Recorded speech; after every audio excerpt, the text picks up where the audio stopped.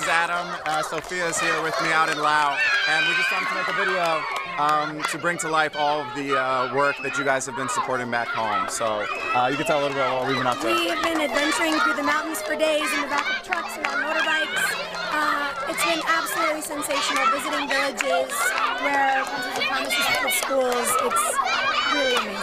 So this is one of our children's learning centers up in Nong Kiao, northern Laos.